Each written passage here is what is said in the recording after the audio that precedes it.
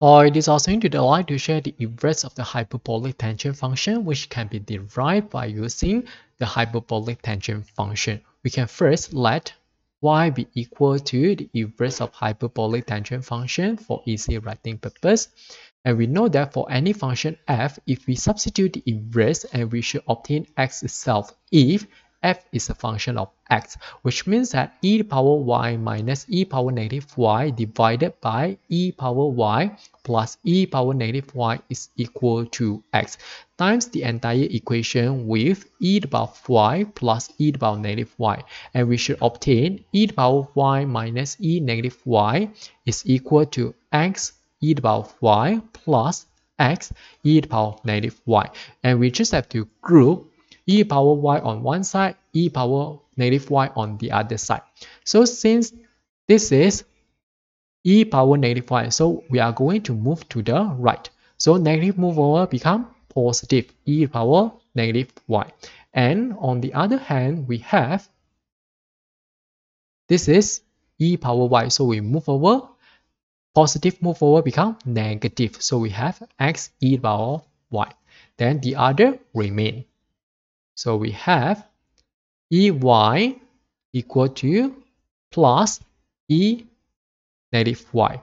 So we factorize the common term. So we have ey times 1 minus x is equal to, for the e to the power of negative y, we can rewrite as 1 over e to the power of y. 1 plus x. And we times the entire equation by ey.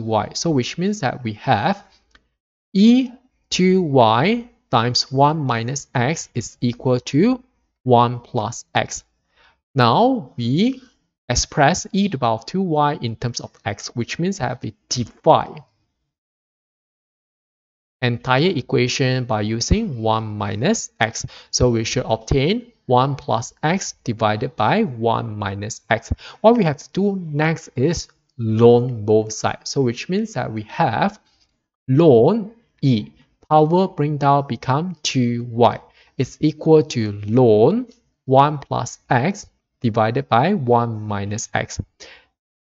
Ln e is equal to 1. So which means that 1 times 2y is 2y equal to ln 1 plus x divided by 1 minus x. And we divide the entire equation by 2. So we obtain y is equal to ln 1 plus x divided by 1 minus x, and this divided by 2, which means that it's 1 over 2.